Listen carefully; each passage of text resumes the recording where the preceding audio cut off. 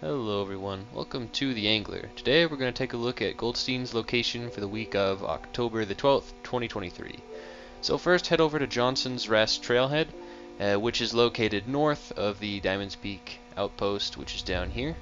And that's the main outpost, so just head straight north up this river and you'll find the Johnson's Rest trailhead right there, and then just head up the river. I recommend by boat, and you'll find Goldstein kind of by this little island in the middle of this river. There's also a bridge just north of where he is. As for tackle, I used the Chief Console rod with the director reel, a 60-pound braided line, and a size 2 popper. Make sure you use the size 2 popper, because I was with some other people and they used a size 1 popper and they couldn't catch him, and they switched to a size 2 and then they got him pretty quick. And I was only fishing for about 5 minutes before I hooked him, so he definitely wants a size 2 popper this week.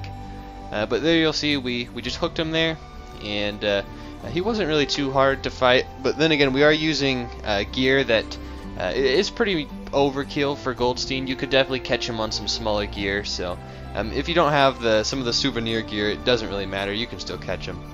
He's not too bad. We were even able to have our drag up into, I think, at 75% at one point, so it wasn't really that bad. Overall, I think it was a 3-minute and 40-second fight or something like that, so not too bad. Yeah, definitely if you're haven't caught any legendaries yet and you're looking to get those tokens, now's a good week to go after legendaries, because Goldstein is definitely the easiest of the 3 on Golden Ridge Reserve. And you'll see here he did have a couple second wins where he kind of ran back out, but then we were able to get him in here and he just jumped right there. Big massive bass. And secure our catch there, our second time catching Goldstein. There we go, 27.32 pounds, 2.79 feet, score of 8,857 with our gear. And he's a pretty awesome looking fish in my opinion. I definitely enjoy catching Goldstein.